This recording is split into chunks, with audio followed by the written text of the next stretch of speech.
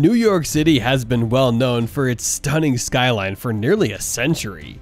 The amount of skyscrapers in the city is higher than that of the vast majority of other cities in the world, especially after the recent years' construction boom, which brought many new super tall towers to the city. As of 2022, the city has 16 buildings built that are higher than 1,000 feet. The number is only second to Dubai, which has 25 such buildings. Aside from those completed or topped out towers, New York also has a large number of skyscrapers under construction or planned, and lots of them are over 1,400 feet tall. Hello, and welcome back to our channel Future Planet.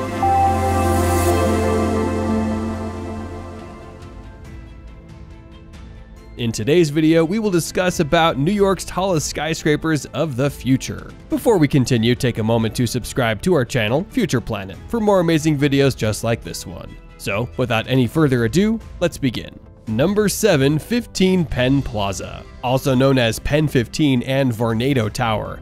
The building actually shares the same block with the Empire State Building, and with a height much taller than the observation deck of the Empire State Building. If built, it could make a considerable influence on this iconic skyscraper. For this reason, the owner of the Empire State Building had once requested the city council to reject the proposal, but the request was denied and the project got approved. However, due to financial difficulties, the construction hasn't begun yet. As of 2022, demolition work on the existing building on the site is underway. The building will contain 430 units on 68 floors and 2 million square feet of floor space. Despite only having 68 floors, it is planned to be 1,270 feet tall. Furthermore, the completion is expected at the end of this decade. The building was originally designed by Cesar Pelli and then redesigned by Norman Foster. Number 6. 270 Park Avenue. JP Morgan Chase announced in early 2018 that they will demolish the existing building of their headquarters at 270 Park Avenue and rebuild a super tall tower on the site. In October 2018, British architecture firm Foster & Partners was chosen to design the tower. The height was reported to be 1,388 feet. It will stand 500 feet taller than the bank's old building and have room for 14,000 employees, compared with 3,500 at the original. The full block skyscraper will also have 2.5 times more ground-level public outdoor space than its predecessor. Monumental triangular braces, which are now visible at the site, will lift the actual building 80 feet off the ground, creating a view corridor from the Park Avenue entrance through to Madison Avenue. Construction has already started in 2021 and the completion date is due by the end of 2025. Number 5. 80 South Street. 80 South Street is a proposed residential skyscraper in the financial district of Manhattan, New York City, that has been planned since the early 2000s. The original proposal for the skyscraper, released in 2003, was designed by renowned Spanish architect Santiago Calatrava and was cancelled in 2008 as a result of a declining real estate market. A new shorter design was planned to be finished in 2016. Meanwhile, China Oceanwide Holdings Limited acquired 80 South Street in March 2016. The total scope for 80 South Street is expected to encompass an eventual 1 million square feet of development, with about half of that being residential. The remainder would be commercial, likely including a substantial hotel component. Although the developer hasn't released construction plans yet, the building is expected to be 113 stories tall, reaching an impressive height of 1,438 feet. Number 4. Tower 5th. In January 2019, the developer who built the skinny super tall at 432 Park Avenue proposed a new super tall to be built in Midtown, New York. The Tower 5th would be built adjacent to the St. Patrick's Cathedral, not far from 432 Park Avenue, climbing 1,556 feet above Manhattan. The 1.3 million gross square foot tower creates a new paradigm for how a super tall structure meets the street and interacts with its neighbors. Tower 5th is wrapped in an innovative, energy-efficient, closed-cavity facade system which reduces solar heat gain by more than 70%.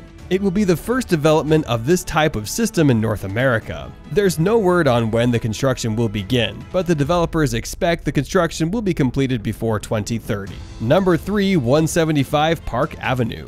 Also known as Project Commodore, this tower will replace the 26-story Grand Hyatt New York, which was originally named the Commodore Hotel. The proposal for the tower was first announced in November 2020. The height was initially planned to be 1,646 feet, but was reduced to 1,575 feet. The project received approval in December 2021, and the tower is set to replace the current Grand Hyatt Hotel, as mentioned. The project will accommodate a new Grand Hyatt on its upper floors, and the middle and lower floors are mostly office space. 175 Park Avenue will stand on the other side of the Grand Central Terminal, from the 1,401-foot tall 1 Vanderbilt and adjacent to the Chrysler Building. Construction on the project will begin in 2026, while the tower is expected to be completed before 2030. Number 2. Affirmation Tower. Affirmation Tower is a 95-story skyscraper proposed to be built next to the Hudson Yard. It is a 1,663 feet tall skyscraper that expands 5 times, making the upper levels appear much larger than the lower ones.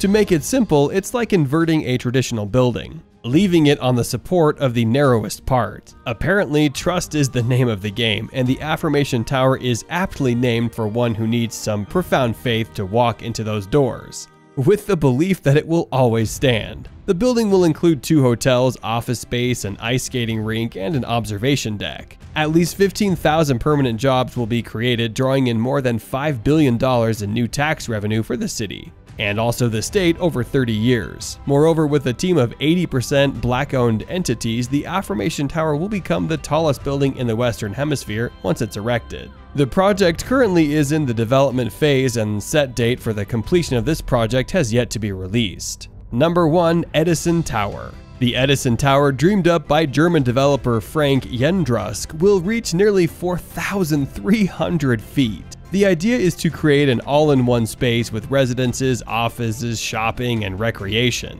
Jendrusk aims to build the tower by 2030. First proposed in 2015, the base of the building will be 1 square mile, dwarfing any building at that time. With its unique shape, the core of the Edison Tower will act similarly to a solar updraft tower, using the flow of hot air to turn internal turbines. Along with photovoltaics, it'll produce power for the building. Furthermore, elevators will not use cables but run on magnetic tracks and will not only run up and down but sideways in the building. It will be a multi-use building with interior parks, shops, and businesses. The Edison Tower will be a vertical city, bringing together people and businesses in one space. We really hope that by 2030 this massive skyscraper will be completed. The Edison Tower will be the greatest of all time in terms of its height and technology if completed.